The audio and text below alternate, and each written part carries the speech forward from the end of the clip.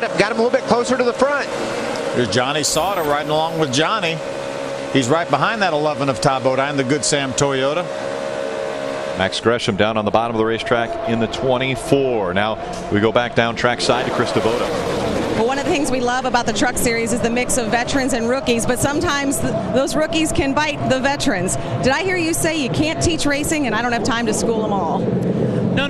What I said is you can't teach patience. And, you can't teach people how to drive race cars. They're obviously great race car drivers. And what happened there, I'm not going to sit here and blame Cale for that. I mean, I wish he would have kind of fell in behind us there and rode with us.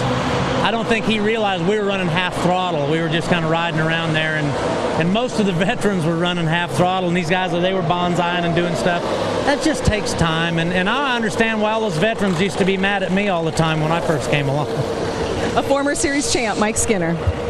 Thanks, Krista.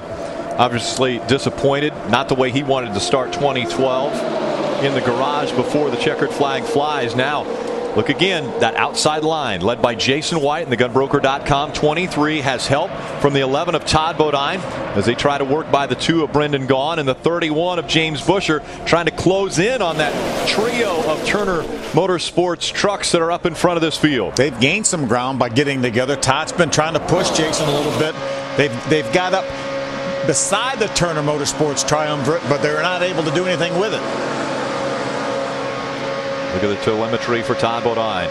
187, 88. When they go into the turns, slows down just a bit, but still hard on the throttle. And plus, you got to remember, Phil, Todd's trying not only to manage how hard he runs into the back of Jason when he gives him a push, he's also trying to manage that temperature. Doesn't want to get the thing overheating here. Keep it as cool as we can until we get down to the last few laps. How about the last lap that they went by? Flying around this racetrack, the fastest laps we've seen from the top 4 trucks, all of them just over 47-second laps. About 15 of the trucks right now ran their fastest lap of the race that last lap. Chris Devoto, we heard from a disappointed Mike Skinner. How about the other side of the story with Cale Gale? Well, Mike Skinner was definitely hot when he got out of the truck, but then he also said that he doesn't really blame Cale Gale because he's been there before. Did you have a talk with Mike, and what did he say to you? Yeah, I mean, it's just one of them things, we got behind a little bit on our fuel window there, and we come in and top back off trying to get back on some track position, and I don't know what happened. We were right there in the middle of 3, obviously, and the bottom line moved a little bit, moved the air through the tri-oval. These trucks is really tricky through the tri-oval, and I got loose, and Mike was on the outside there and got us. I hate it because both of our trucks were really good, and wanted to show what we had at Daytona. That's what we was all here to do, but I trying to be patient. I was to the point right there. I'm like, do I need to ride? Kind of wait it out. And unfortunately, we were involved. Bad day for our Ream Chevrolet, but we'll go to Martinsville and see if we can't do a little better. Thanks, Cale. The final laps here, and things are really heating up, Michael. Yeah, and if I'm Todd Bodine, I want Jason White to keep that truck down to the left a little bit more. He goes in the corner and flares up, you lose all your momentum. We talk about side drafting. It's key if you're ever going to get to the front. You got to be right down on those trucks on the left. It's risky, but the way Jason goes in the corner and goes way up the hill, that's losing them all their ground they're making up on the straightaways. And you got to gain that foot at a time. Just use that side draft. Just try to gain a couple feet every corner, and then by the time in about 4 laps, you'll have a truck length. And Jason just doesn't keep it hard enough to the left. Ray Dunlap. I know that Michael's just seeing that happen, but Todd actually said it on the radio. He said, please relay to the 23 that you cannot exit so high. Every time he does that, he breaks my momentum. And you see Todd, he's anticipating now. He's going up high because he knows that that's where Jason's going. And look who fills the hole. Todd is shucked. Yep. Johnny Sauter right up the middle. Watch Todd drop now. Todd gets thrown to the outside and back now. It's the way you saw Ron Hornaday move up into that spot, as well as Johnny Sauter in the 13. And that was just, Todd was a victim of what Jason had been doing, flaring up. Todd went to go with him, and Jason didn't go that way. 23 laps of racing to go from Daytona. Stay with us.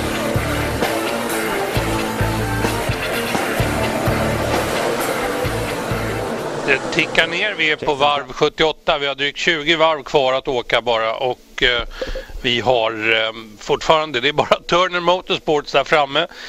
Nelson Piquet Jr. leder före Miguel Paludo och James Busher på tredje platsen. Sen har Brendan Gaughan, som vi också har sett lite grann i cupsammanhang, tagit sig upp på fjärde platsen. Och det såg ju lite läskigt ut där ett tag, framförallt då för Miguel Paludo, men det löste sig ju till det bättre, eller hur? De 3 bilarna längst fram är alltså från samma team, Turner Motorsports. Jag tror nu inte att det är en parad in i mål för dem, för att det här kommer de få fightas för, men 3 bilar längst fram, det båda ju rätt så gott i alla fall, för att det viktigaste är ju att någon av teammedlemmarna vinner, inte att alla kommer över mållinjen samtidigt eller i följd, även om det är en positiv grej. Men de kan ju köra lite blockeringsmanövrer och satsa på den som ligger längst fram. I det här fallet Nelson Piquet Jr. Och tar det som en lagseger ändå, för att det blir ju om man jobbar. Men att se en massa blockeringar och sånt där, det är ju inte särskilt kul. Så vi får hoppas att det här tåget i ytterspår kan komma loss och verkligen göra en attack mot dem där inne. Och det ser ut faktiskt, tycker jag, som att de närmar sig en aning i alla fall. Vi har väl några billängder kvar där, men de skulle behöva ordna upp sig lite grann och komma i mer kontakt med varandra för att få riktig kraft och komma upp i kapp med spåret på insidan. The NASCAR Camping World Truck Series is presented on speed by DirecTV. Only DirecTV gives you dedicated driver channels so you never miss a second of your driver's race. Call 1-800-DirecTV. Brought to you in part by Coors Light. A sport this hot needs a beer this cold. Frost brewed Coors Light, the world's most refreshing beer and the official beer of NASCAR. By Napa Know-How. Get the right part the first time. And by Camping World and Good Sam. Everything for the RV lifestyle, including RVs, accessories, warranties, insurance, and roadside assistance. I think, Phil, message delivered from Todd Bodine's spotter to Jason's spotter to say, keep her squeezed over there, bud. We got a side draft, because Jason's really turned up the heat on the inside line. He keeps it squeezed over to the left now, and look, they're up beside the Turner trucks again. Yeah, that's about as far as he's gotten since this restart. Was up about right here beside of James Busher. Still a little bit higher than I'd like him if I want to get there, but things are going to heat up. Oh, they're heated up, Rick. I'm about to have 18 laps to go as they cross the stripe. Here comes the outside line. Battling for second through the tri-oval. Still out front, it's Nelson Piquet Jr. That time by Jason White was scored in the second position. The outside line is moving. They've got a good tight draft. Johnny Sauter right in behind that 23 of Jason White. Ron Hornaday right behind him. Just keep working that bear down the back stretch. You're coming to 17 to go. He's going to push you here. That was Jason White's radio. Those guys are right there, Phil. Yeah, we could hear Johnny Sauter. He was flat on the floor. Didn't quite get to the rear bumper quick enough, as quick as he wanted to. They'll get squeezed up there in a minute. It's a good run here off turn 4. Look at this pack coming right at us into the tri-oval. 17 laps of racing to go. That's Paulie Haraka in the 5 on the outside. He's trying to stay out of the way. The 13 of Johnny Sauter battling for the 3rd spot now, Krista. Remember, I did an earlier report saying Johnny Sauter trying to learn patience early in the race. That patience is paying off. Right now, he said he's holding it wide open, or at least trying to. He restarted 15th, has moved all the way up into the top 10. Top 5 currently running 4th. He's talking about running with Jason White. He says, get outside. Here I come.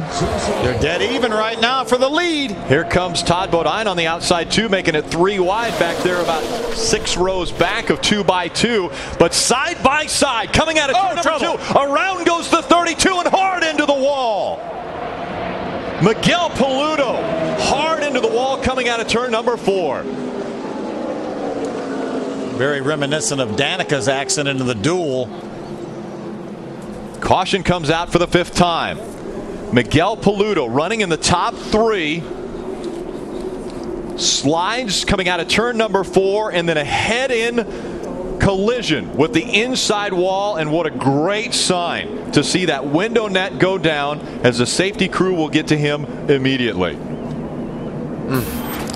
Wonder if he got a little bit of nudge from behind from his teammate James Busher. Everyone was trying so hard on the inside to keep that outside line from coming. Let's see if we see any contact here.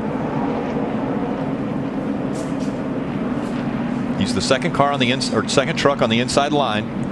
Wow, maybe he let off maybe he made an evasive action there because of PK Jr. Wow, Look at the violence. What an impact. How violent that was. That truck weighs 3,700 pounds, and it flies up in the air like that and catches on fire, and yet. And we saw how quickly Miguel Paludo had put the window net down, was taking his helmet off. Amazing. I think he got in the back of Nelson Piquet Jr. and when he did, that slowed his momentum, and that's, I think, James Busher got into him. Watch this now. Look.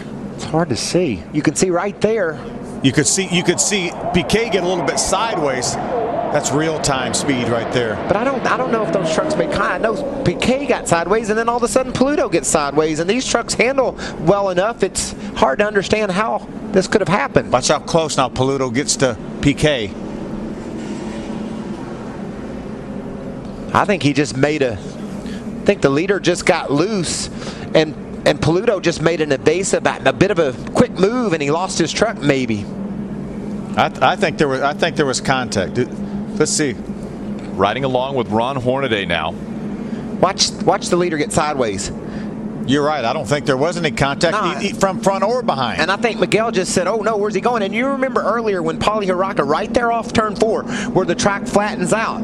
You're going very fast there. The banking goes away, and the trucks are light there. The back end is light. He makes a move because he sees his teammate a little bit sideways, and into the inside wall he goes. That truck spins 360 degrees in the air before coming back down on its wheels. And how about this? Miguel Paludo climbing out of that truck and will wave to the fans, walk to the ambulance after such an amazingly hard hit to the inside wall. Makes you want to go hug NASCAR, Tony George, whoever all came up with these safer barriers, Dr. Sicking. Yeah, folks at the University of Nebraska using a lot of their technology. Could you even imagine hitting that without that safer barrier there? University of Nebraska was one of the front runners in guardrail technology that you see on the highways, and NASCAR went to them about the safer barriers, and that really is what made Miguel Paludo able to walk to the ambulance after getting out of that truck, right?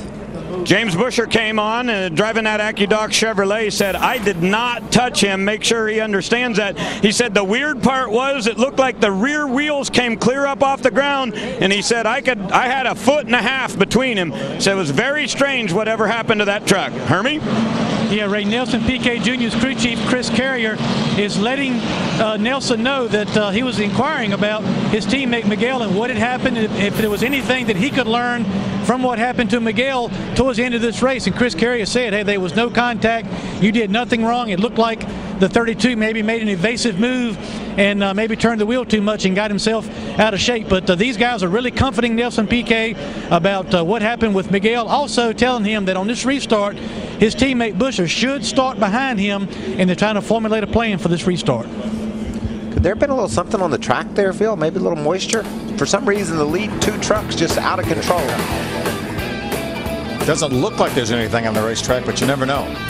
Miguel Paludo, hard hits out of that truck and into the ambulance.